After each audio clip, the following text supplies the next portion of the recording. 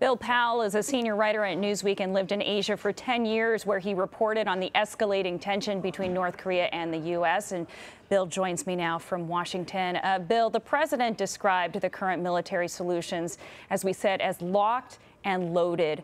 What do you take from that? What do you think he means?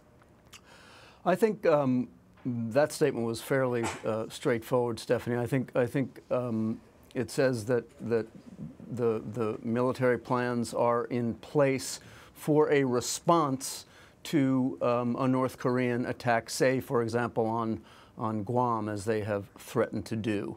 The Pentagon, under General Mattis, has been working through methodically possible military responses to North Korea, and I think the president's statement simply says that he is comfortable with the plans that Mattis and National Security Council Advisor McMaster have come up with. In your mind, is there a question of whether we're talking about a conventional military plan versus a potentially nuclear military plan, given what the president tweeted out earlier this week about modernizing the nuclear arsenal? Is that what we're talking about here?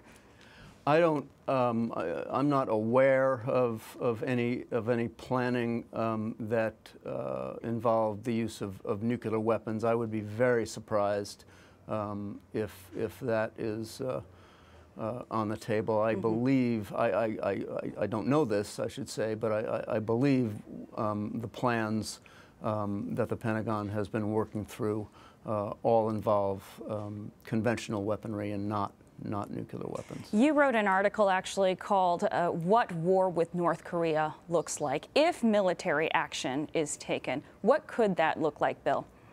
It could potentially be horrific. The biggest risk is that the North has artillery batteries all up and down the DMZ, the demilitarized zone, not far, 50 miles, say, from the capital of South Korea, Seoul, which is one of the most vibrant, heavily populated cities in East Asia. The real risk to any military conflict is that well, one of the real risks is that there really is no preemptive scenario which guarantees that the North will not be able to get off a bunch of shots from their artillery near the border, which means that the people in Seoul are in serious peril should it come to military blows. We talk a lot about what would happen in that first hour, and I've heard from several analysts that we could be talking about hundreds of thousands of lives. But let's talk about that concept of preemptive strike, which, again, reading between President Trump's tweets, do you think we're heading in that direction? Do you see a scenario happening where there could be a U.S. preemptive strike? I think at this point we can't rule it out. I think, however, the statement this morning should be read carefully. It says, should the military plans are in place should Kim Jong-un act unwisely.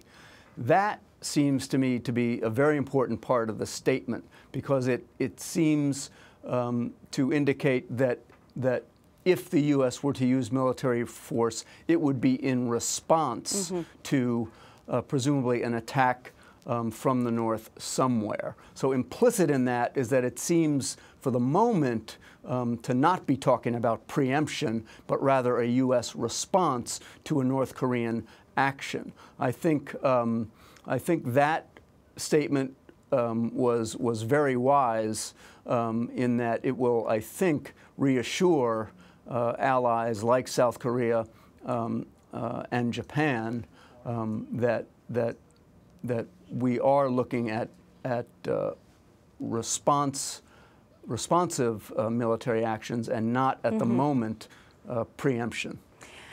how much should we be focusing on the tweets and the rhetoric that's going back and forth between Kim Jong-un and President Trump, as opposed to this reporting that we're hearing that there has been back-channel diplomacy between North Korea and a senior U.S. diplomat? It's been happening for several months. Is it the behind-the-scenes diplomacy that really should ease public tensions that we're seeing play out on Twitter or on the world stage between these two world leaders? I think the fact that there is diplomacy underway is somewhat reassuring. I think from President Trump's standpoint, I think he has taken on board the fact that the risk of a military confrontation with North Korea does entail the possibility of horrific casualties, and he doesn't obviously want that. So if there is a diplomatic path to easing past this ratcheting up of tensions, I think the administration obviously is wise to pursue it and is pursuing that according to all reports. I want to take a different angle on this. In an interview with R. Anthony Mason earlier this week, former U.S. ambassador to the UN and North Korea expert Bill Richardson said the U.S. was caught off guard because of what he sees as an intelligence failure. Listen to what Richardson said.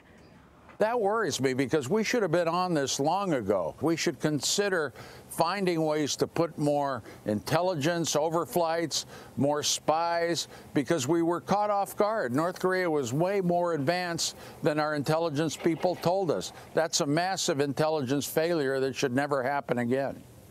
Bill, in all your reporting, are you also seeing this as a potential U.S. intelligence failure, its failure to see how quickly the North could accelerate on its missile program? I have to say I would differ, I think, with Ambassador Richardson there. I think the intelligence community has been focused and aware of the development, indeed the rapid development of the North's missile program. I am not, just because the Washington Post earlier this week reported that the U.S. intelligence community now believes the North can fit a miniaturized nuclear weapon on an ICBM, doesn't mean that we just came to that conclusion. I think the intelligence community has had information that suggests that bit of it, for example, has been pretty clear for a while now. So I'm a little bit less concerned that this is a quote-unquote massive intelligence failure. I mean, North Korea it's a tough target for the intel community, obviously. I don't believe we have any human intelligence coming out of there, and therefore we rely on signals intelligence, which is pretty good and pretty revealing. So I don't think that we're necessarily surprised by the rapidity at which the North has progressed on both on the missile account and on the nuclear weapon account. Okay, Bill Powell for us in Washington. Thank you, Bill. Thank you, Stephanie.